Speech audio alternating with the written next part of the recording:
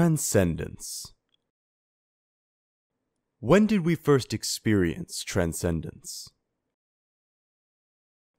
Native Americans transcended via the bird since time immemorial. Among Abrahamic religions, this medium is the angel Gabriel.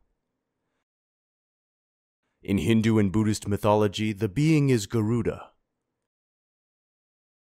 Ancient Egyptians worshipped the transcendent falcon man, Horus. To the ancient Babylonians, the avianoid was Ishtar.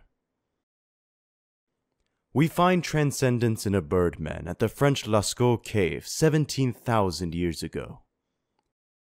As a vulture spiritualist in the French Grotte de Père cave from 25,000 years ago, Pablo Picasso refound this avianoid in the mythic imagination.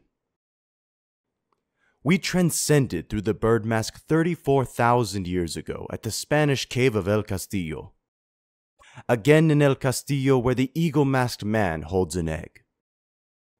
Is transcendence in our collective unconscious?